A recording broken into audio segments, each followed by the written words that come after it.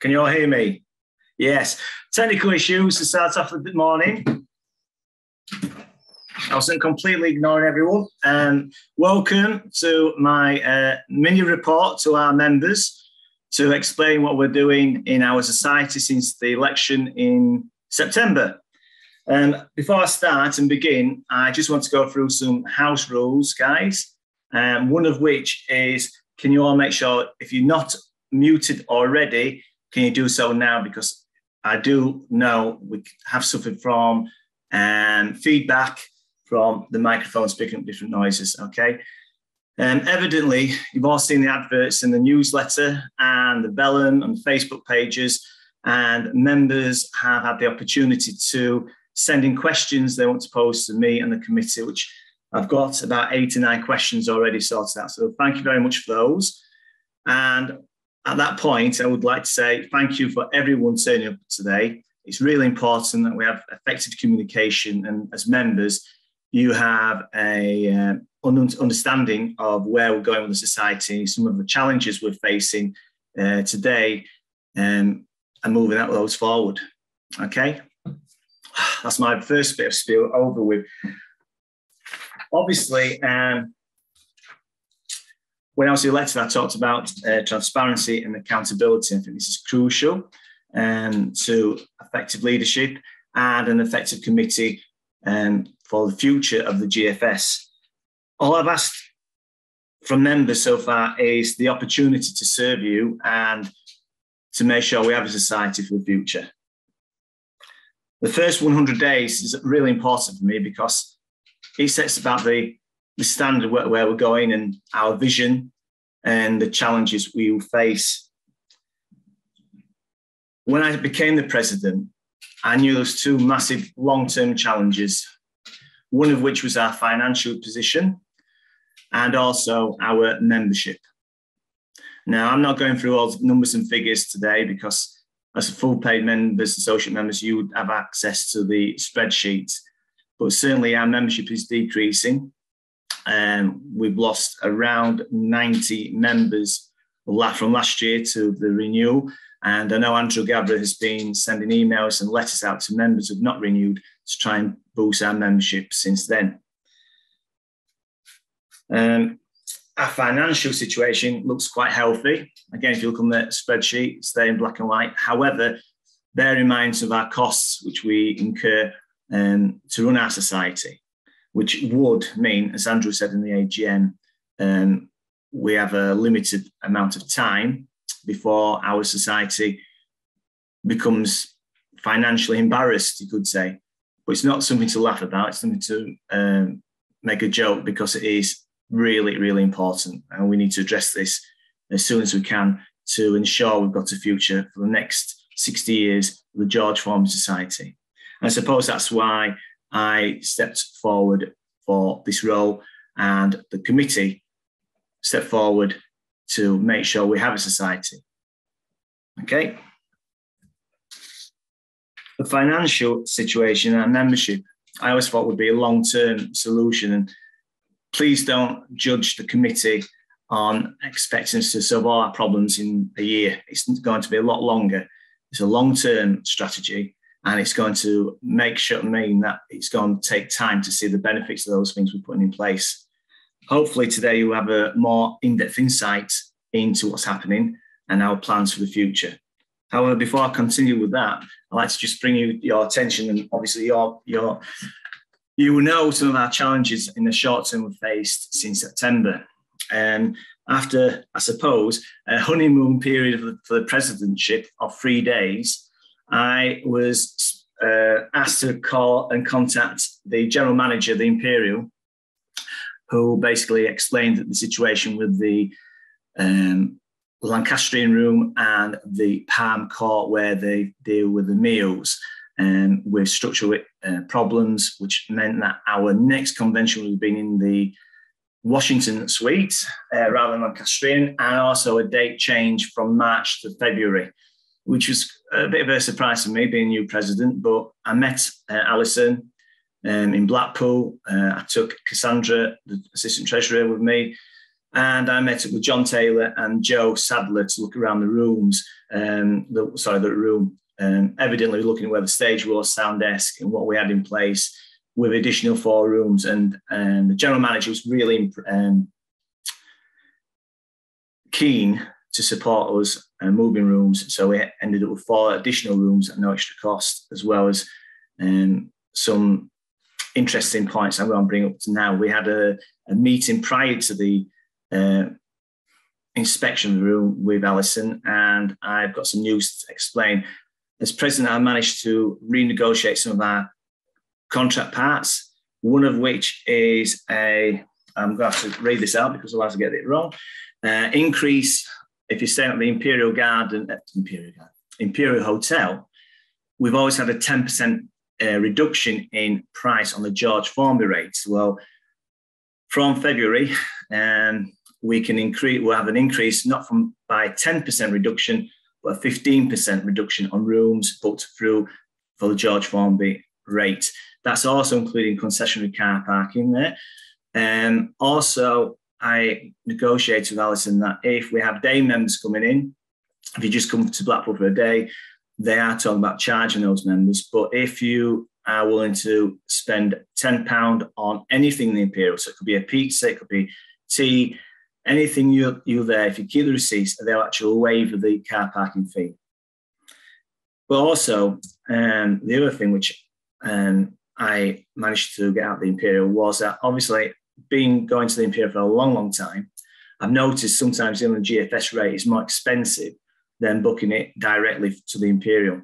And I mentioned this to Alison, and she was quite upset about that because she expects the GFS rate to be the cheapest rate possible. So Alison agreed that even if we book a GFS rate now and 24 hours before the booking takes place, and there's a cheaper rate, we can cancel free of charge the GFS rate and purchase a cheaper rate. And that's something new, again, what the Imperial and I managed to negotiate. So straight away, after 3 days, I visited Blackpool, spoke to Alison, looked around the room with Cassie, John and Joe. And then I suppose the next challenge we faced was, and he's here now today, is Tony Thornton. Let's give him a round of applause. It's great to see Tony. It's great to see Tony. And I want to give him my personal thanks for just completing the vellum. I mean, I know Andrew Gavra's put a lot of work in sending that out. And I just want to say thank you very much, Tony. And also, it's such a relief for me and the membership to see you well and, wanting to get back into the things. But please don't overdo it. Take your time. We all understand. Okay. Thank you, Tony. So, obviously with Tony's help not being 100%, and Cassandra came up with the idea of really addressing one issue which we've had in the society, and that's the lack of communication. And we produced a newsletter. Well, actually, I haven't produced it. Cassandra produced a newsletter, and Andrew Gavra, again, did so much work in getting it published and then sending it out to the membership. So at least the membership would understand why there was no vellum and what was happening with the convention in the different room, etc. So again, thank you, Cassie, for your work on behalf of the committee and the membership. It's been really well. Without that, we would have been really in the sun. So well done, Cassie.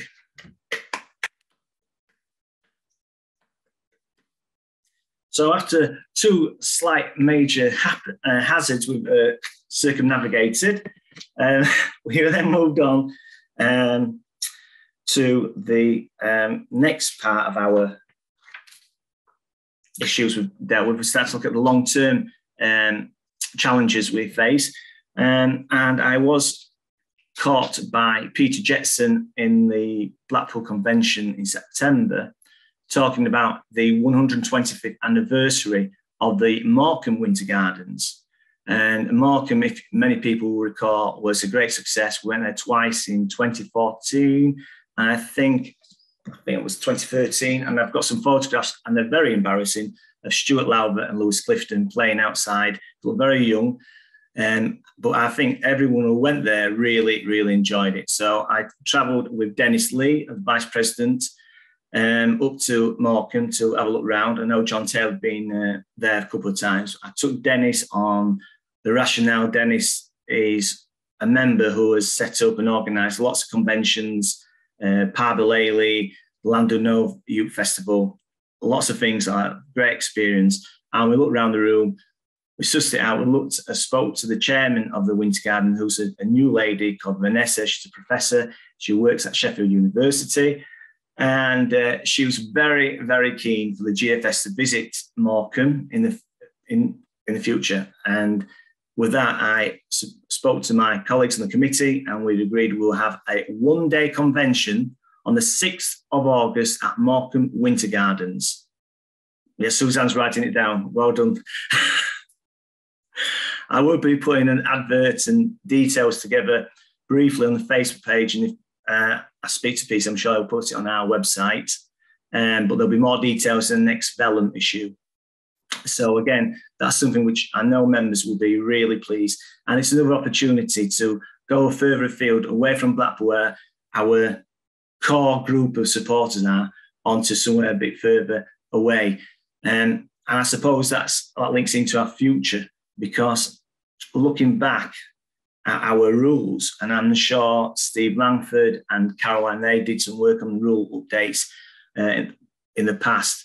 But I think we need to, as I said, and lots of people have spoken to me about this, about our rules don't reflect our society.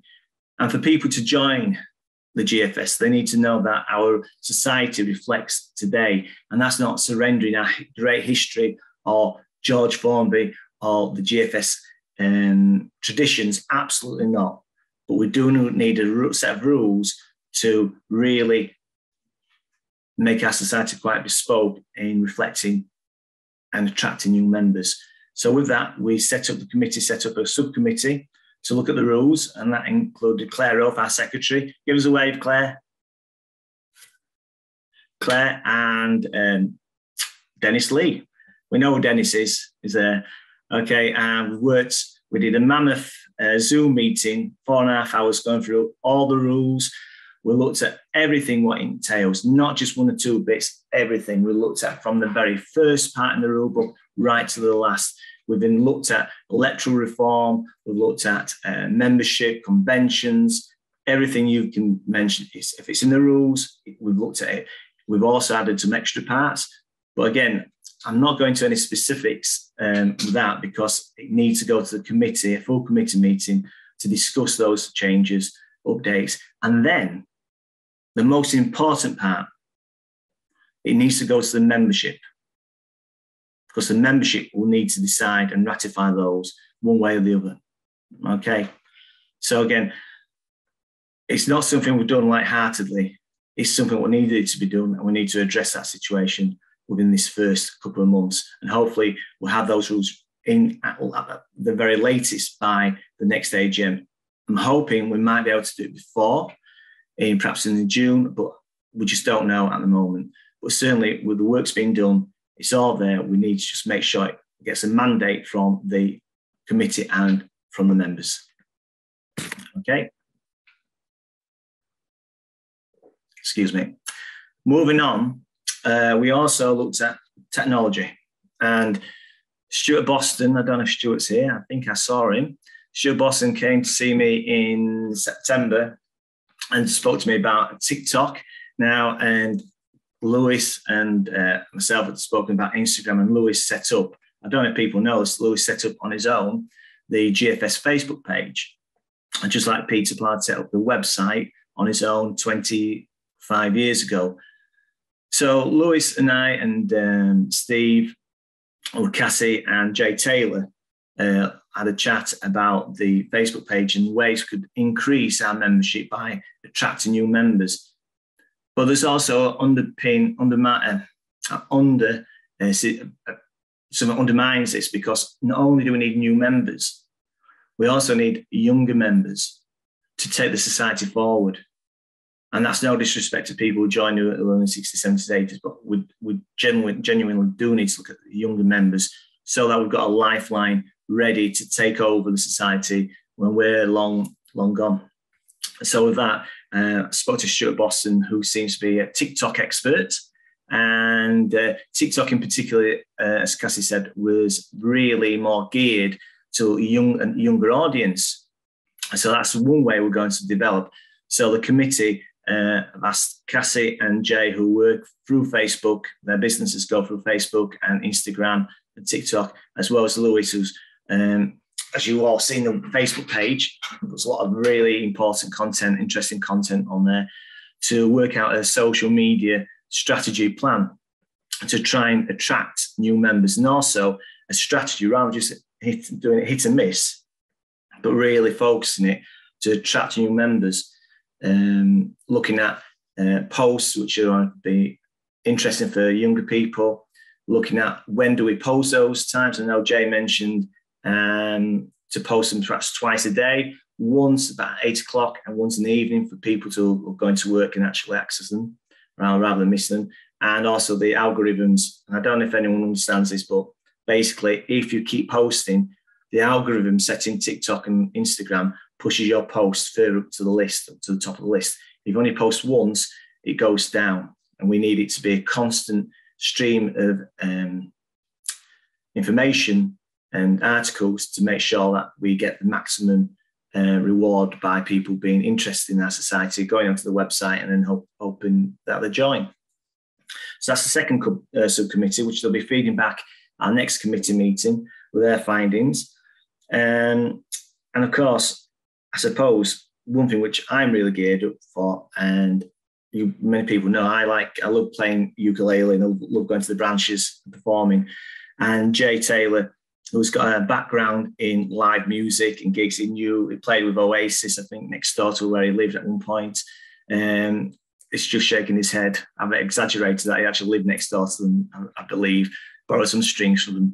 But basically, Jay's got a history in music, and he's creating a target list of concerts, gigs, festivals. It might be youth festivals, where we could look at putting our outreach, into those festivals, just like Dennis and Gary have done in the past with Parbalele, which is a fantastic success.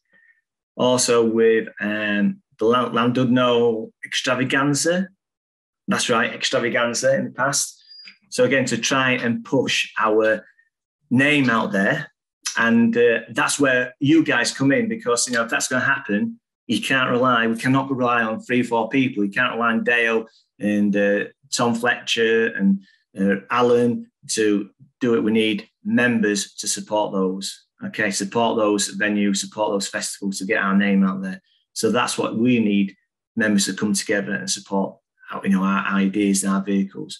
So we've got outreach. But there's another part of that, because I know Sean, he's a professional, Alan Yates is a professional, and obviously we've got Andy Eastwood. And one thing I thought we could do is to encourage some of our professional players to go out as an ambassador role to try and promote the GFS where they play.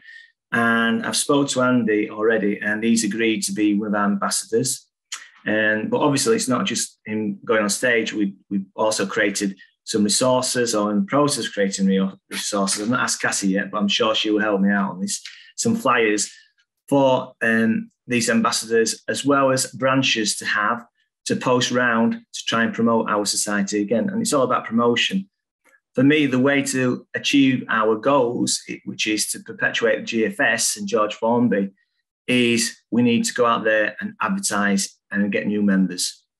That's my personal idea.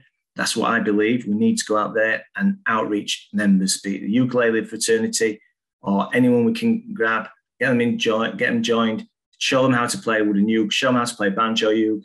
And we've seen the success of the Zoomers in people joining the Zoomers and actually then joining the society and buying, books, strings, etc. And that's where our future lies, is getting new members in. So moving on, going from the list now. The one thing which we have achieved, and it's been an issue which we've looked at earlier. We had the mayor of Blackpool coming in via the Zoomers, who spoke to on the 365 Zoom meeting, and she was very supportive. and was very welcoming and discussed with me different venues where we could move to, which I presumed would be cheaper. Now, I can't go into all the details at the moment, but evidently you've all seen the cost of the Imperial. Okay, the committee will have to look at our conventions, and that's part of the rules we've been looking at. But for me, we do need to, again, reach out to further afield rather than just the Blackpool area. And that might mean having so many conventions in Blackpool, at whatever venue it is, and actually going out further afield to attract new members. I know in the past, Harry Hill mentioned we came to Blackpool about doing a convention down at Brighton and, doing workshops, and that could be a way forward. I'm not sure. There's no answers on this. This is just, things we've discussed in the past, but certainly the committee are now really focusing on where we're going to do some conventions and trying to attract new members to join the GFS. Okay.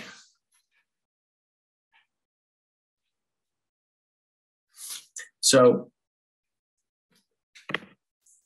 we've looked really at lots of things, and I'm hoping that the membership will realise that we've worked very hard, the committee and myself, to overcome our short-term challenges, but also to look at the long-term issues we need to face. And I realise that lots of members are really concerned. Okay, and with this, the membership had opportunities to send in questions, and I'm happy to go through these questions now and try and answer them as much as I can. But please be aware, some of the answers I would like to tell you now, I can't, because they need to be ratified by the committee and the membership. Okay, we are aware of this situation with the costs. We are aware of the situation with the membership fees and the membership in general. Okay, so I received one question,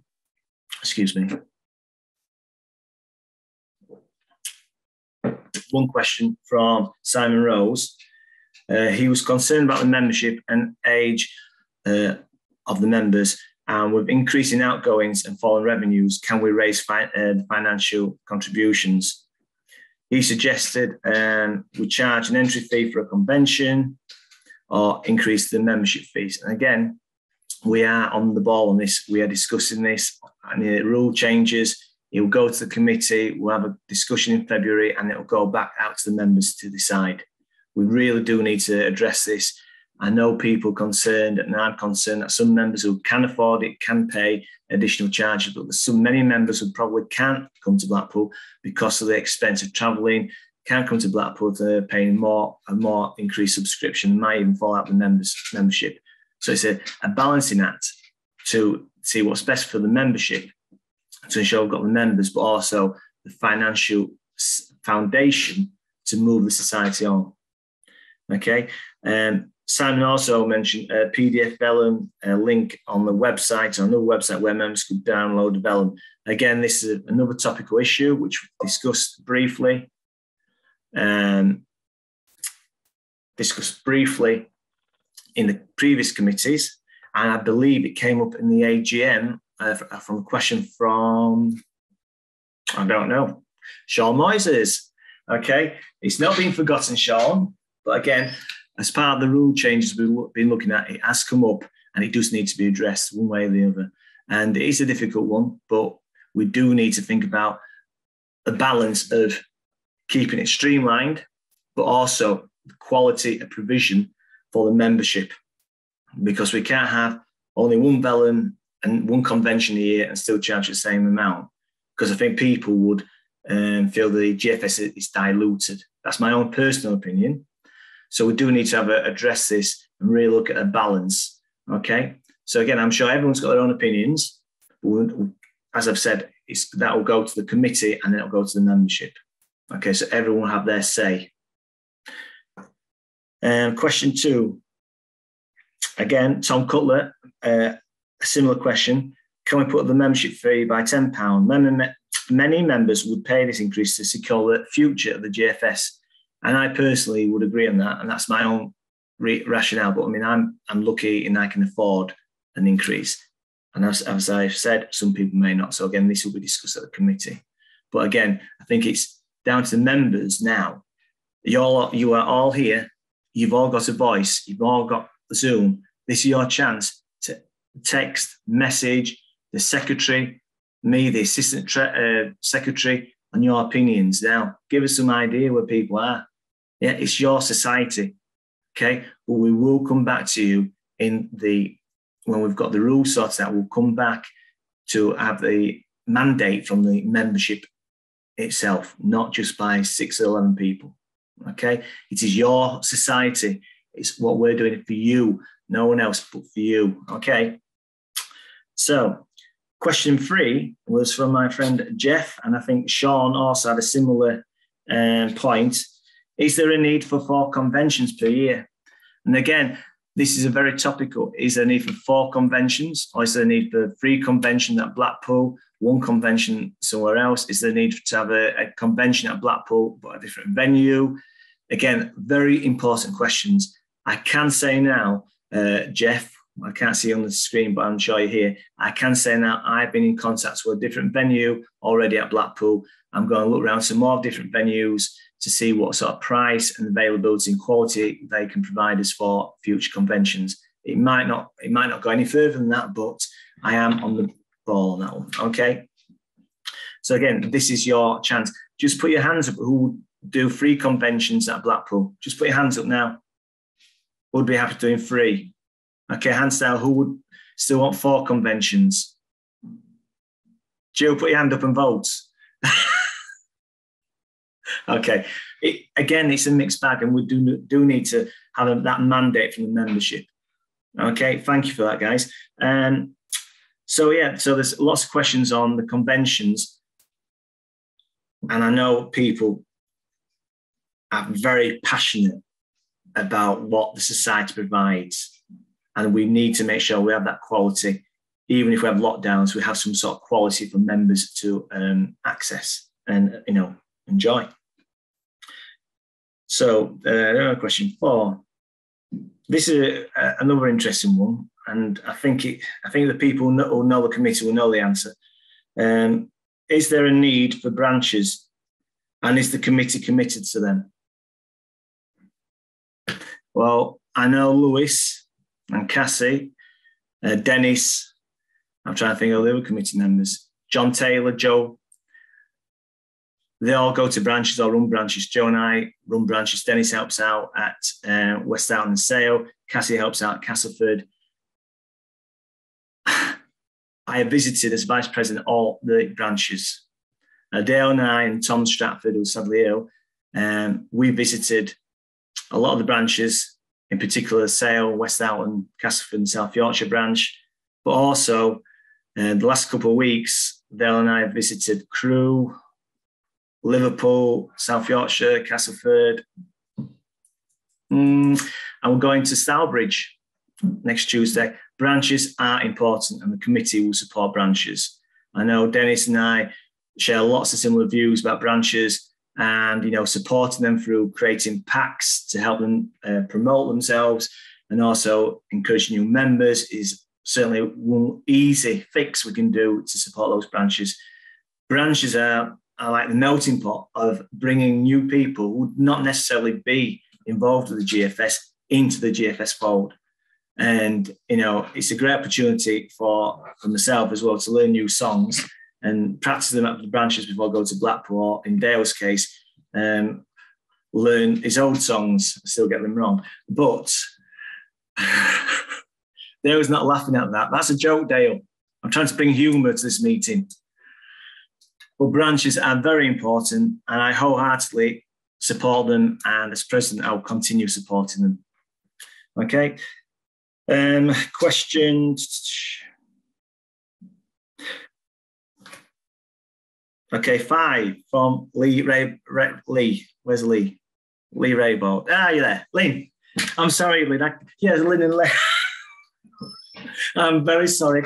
I am not very good on names. So, okay, Lynn and Lee. Okay, so basically, your question was, could we have a postal vote in place, as well as the traditional morning votes during the AGM for the committee? This is another hot potato, and I know lots of people spoke to me at Blackpool, both in November and in September, And we are going forward with some sort of mechanism to allow all the membership to vote in elections. What way how it's going to look has not been decided. But again, part of this subcommittee, which Claire and Dennis and I have been working on, we've looked at different mechanisms for this to happen. And that's going to go to the full committee. And then at the next AGM it'll be voted on by the membership. So it is going to happen, but I'm not sure which way how it's going to look. But I think we're definitely going to increase the numbers who are going to have the opportunity to take part in that. Okay, is that all right, Lynn? Yeah. Okay, I know lots of people mention that, and it's not something. It's been ongoing, and I think it's been more. I think it's come to the fore with lockdown as well, because in all fairness to all the members and the conventions and the vellums and everything, and the committee, we have been curtailed by the lockdowns over the last 18 months. And it has had a massive effect on membership as well as people and, people's health and families and stresses on people. So please appreciate that. It's not something we're just giving lip service to. It's something we are working on. Okay.